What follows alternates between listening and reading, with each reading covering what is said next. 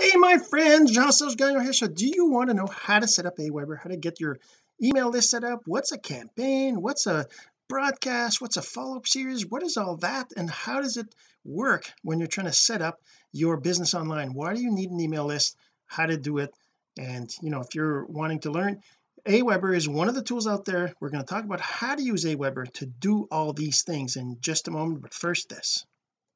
So the real question is this: what are the strategies, techniques, and tools that you need to learn to generate residual income from the e-learning boom that's happening right now?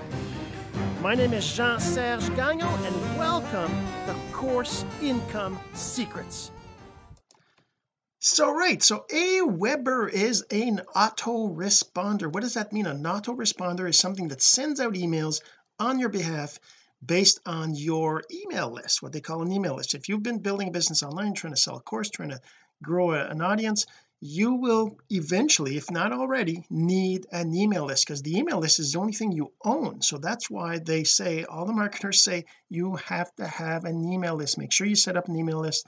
So you got to create sign-in forms, you got to create pop-ups, you got to create different things, a blog, website, or even your posts, or maybe just send messages to people. Hey, you want to get on my list, here's the link, that kind of stuff. You got to get people on your list. If you don't get people on your list, you're not going to have your own, it's your own traffic. With if you're listening to Russell Brunson, Traffic Secrets, Expert Secrets, .com secrets, these books, he talks about how you have to have own traffic. There's traffic you own, there's traffic you don't own, and traffic you what's the other, he talks about traffic that you control, right? So traffic you control, traffic you own, and traffic you don't control. So the traffic that you control is people that see your stuff based on ads, based on you doing social media posts, that kind of stuff. Traffic you don't control is somebody who lands on your page because they saw you somewhere else, see either somebody else's blog post.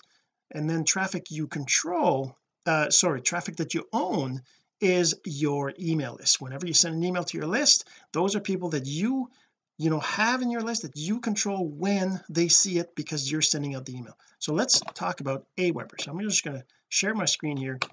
And why aWeber? Right, well, because I use it, and also because it certainly does have a affiliate program, so you can refer other people to it, and you can get a commission out of their monthly fees, right? And that's one of the reasons why I promote it, obviously, because I get that. But the thing is that I don't care, go just sign up without my link, whatever, that's fine. I just want to show you how to set it up.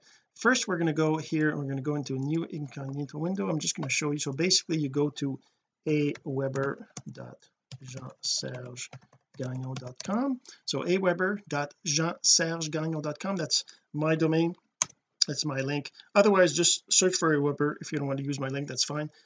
But what happens is you go to, whoops, I guess I typed it wrong, aWeber AWEBER dot JeanSergeGagnon.com. There you go. All right, so aWeber.JeanSergeGagnon. By the way, if you type anything .JeanSergeGagnon.com, it goes to my blog, so that's why we cited the blog there. But that's aWeber. So they of course show you how to use the tool, what it's all about. They give you examples of why you want to use it. There's a bunch of other autoresponders out there.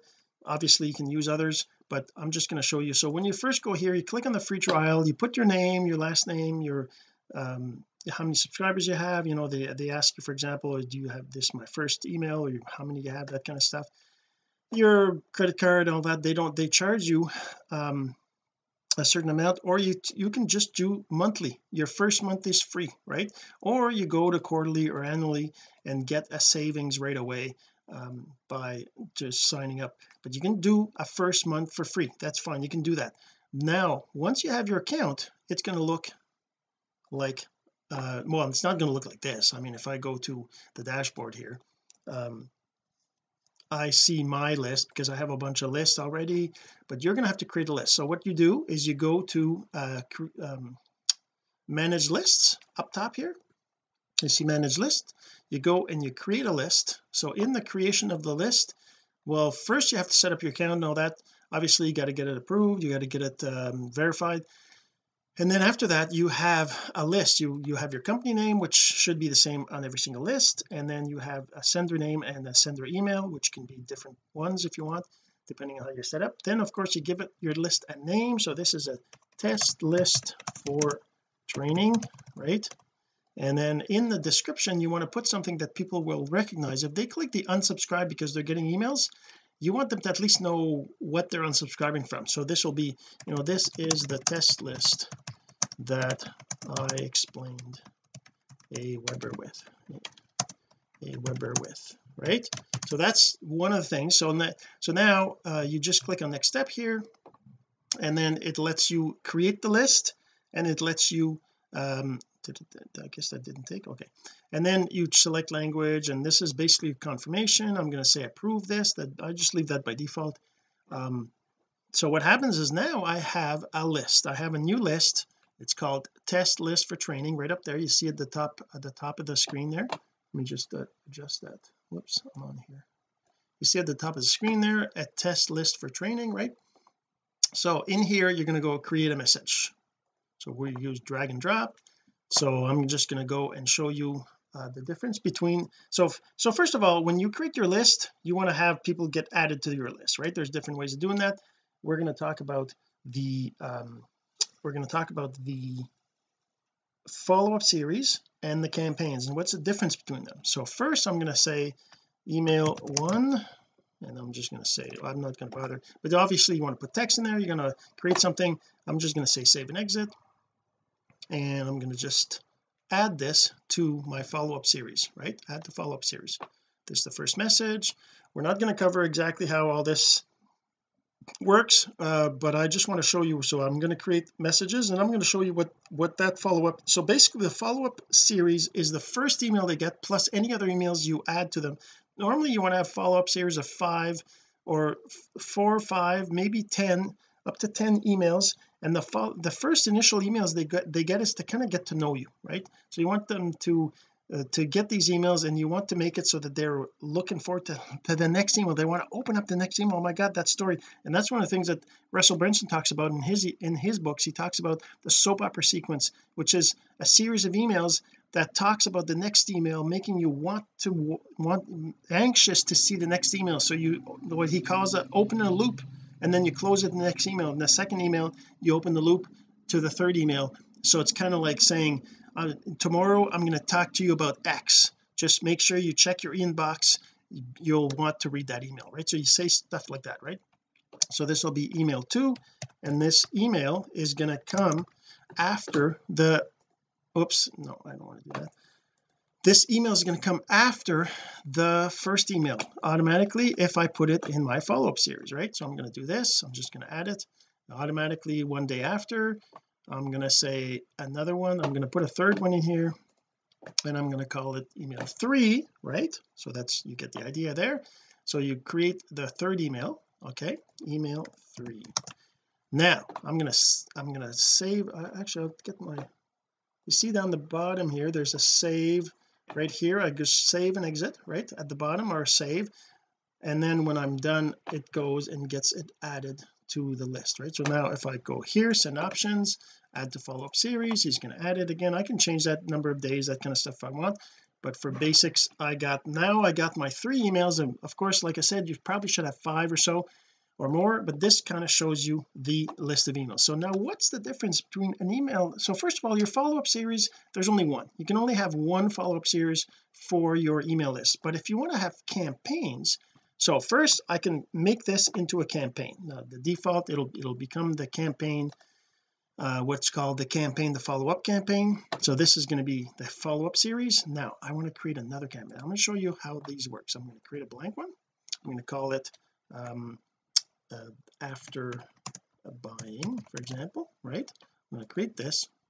So now I want to have on a tag applied, I'm going to say whenever they buyer, whoops, I'm going to create it. I'm going to say whenever they get the tag buyer, then they start to get these emails. So now I'm going to send a message here. I'm going to create a message here. I'm going to do the same thing. So basically it's going to open up an editor. I'm going to say thanks for buying, thanks for buying, thanks for buying, right? So now I have an email that they'll get when they get that tag. Now how do you get them to get that tag? Now you can have another, again, you can have a wait here. You can say I want to wait a day, then I want to send another message. I want to say something like in this next one, right, I'm going to say let's just no. So that's a campaign. You can set up a campaign that happens when an event occurs, like a tag, right? And so I'm going to say did you hear about, right? And whatever, it can be an email about another product you have or something else. I'm not saying that you should be using it for spam, but it's basically something. So now what happens is when they get that tag, they start getting those emails. So the other thing is, let's just say I save this. Now once it's saved, I don't have, it says, you see this one's active but this one's not. So if I go to this one, I just click on the title here to go and edit it. It's the follow-up series, and I actually, if I want to edit the follow-up series, I have to go into the follow-up series under messages here, my follow-up series. I got to actually edit the follow-up series. I'm going to say in email number 3 I can edit this email. Let's just load it up, and I'm going to show you how to apply a tag, right? So for example, I can say in this email, I can say if you want to buy this, click here, right? So I could have an email that talks about this awesome product or whatever, and I just use a link here. I'm going to say, whoops, buy this, click here. I'm going to put a link here. So I'm going to say buy dot, just my, it's not for real, right, but just a link, right? HTTP.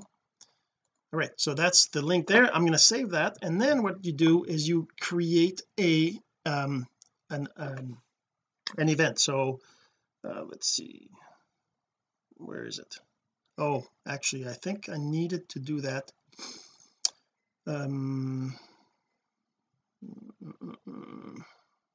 Settings there. So this message here, I want to say apply, where is it, automation, track key clicks, send messages based, apply these settings to all messages. Actually that's not, I'm trying to remember where you do that in the, that's a subject, okay, the send window. Okay, so that's actually, I'm missing something. It's not in the follow-up series. Let's just, okay, so now you want to create something that's going to send like, let's do that again. Let's do another message. Now you're going to start to create broadcasts. So these are messages they're going to get every whenever you send them, right? So this is a broadcast, so broadcast one, right? And you're going to say here's the link to buy this now, right? So now in the broadcast you're going to put a link here, and I'm going to say buy dot, it's not real, right, but it's just a link that would have your product or whatever you're trying to sell, and then you save it, and then you schedule a broadcast. So I'm going to say schedule a broadcast. Down, this is where you would go in here and you would say on message open, if they click this link, I want to add these tags, buyer, right? So now if I send this email out, because I applied an automation, if they click that link, they're going to get that buyer tag, and now they're going to be added to the list of my buyers, and they're going to get that campaign, right? So if I go back to the campaigns here, now they'll get these after buying emails. The other thing you want to do is in the follow-up series, we actually want to add it's draft, it's not a, let's just I need to edit, I want to add this represents your current follow-up series, click the title to modify the source, but I want to have, I want to know if when, you know what I wanted to do is I want to add a tag after they finish getting the campaign, and I'm not sure if there's any way to do that. Start campaign on subscribe, trigger for new subscribers, follow-up series. Actually let's see, so let's edit this one. I think there's, because I want to have so if I want to wait for, that's another day, that's all I want. these are applied buyer, replace trigger. I want to have unsubscribe. No, I don't want that. I wanted to find how to, let's remove this. So what I'm trying to remember is, how do you do so that at the end of the initial follow-up series, how do they get a tag applied to them, right? So that then I can say I want to send a broadcast to everybody who has seen all the follow-up series, right? And that's one of the things I'm trying to remember how to do that. If I create a campaign, a welcome series, I can do this welcome series, and then this adds messages automatically, right? So you can actually have a draft here. This is a welcome series. Oh, okay, so that's how you do. You don't use, so what you want to do is you don't want to use the traditional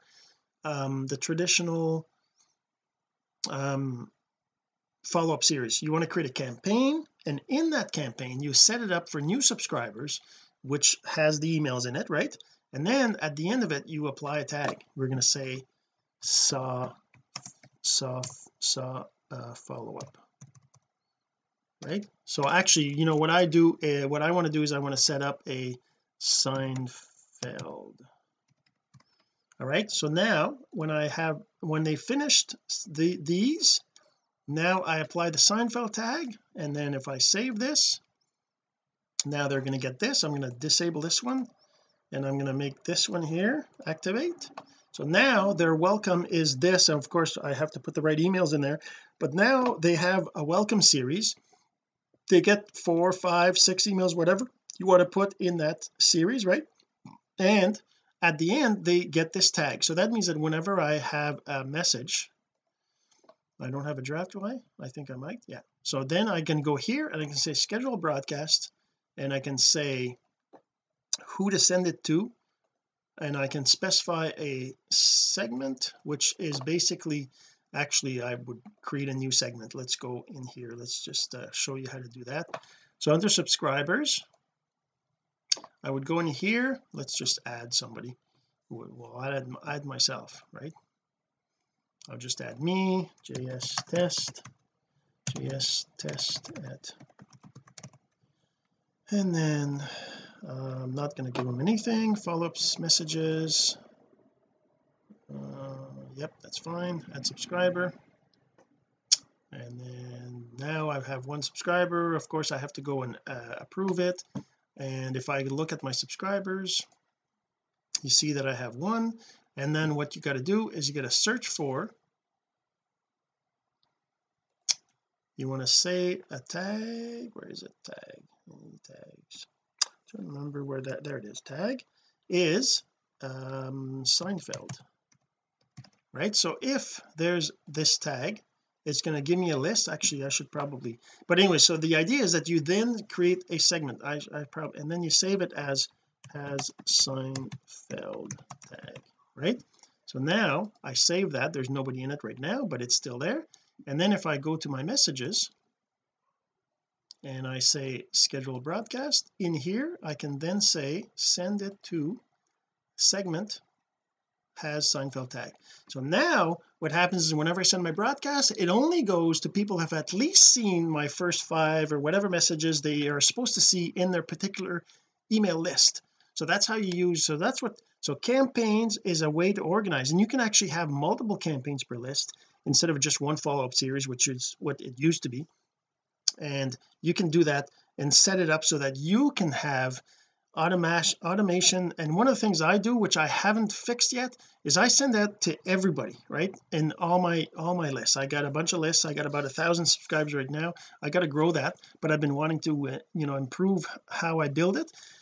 And that's one of the things, right? You have to have, well, you don't have to, because obviously I haven't, but you should have an email list like that, a follow-up list, an autoresponder list, and you should use an autoresponder. Like I said, go to aWeber.jean-serge-gagnon.com to start your free trial. You can get a free first month, get all this set up. If you need help, reach out, let's have a conversation. I'd love to help you out. I want you to have success with this. I mean, even as an affiliate, this is how it works, right? If you set up your account and you have no results, well, you're not going to keep your account. You're going to cancel it, right? Why would you pay for something that isn't giving you results?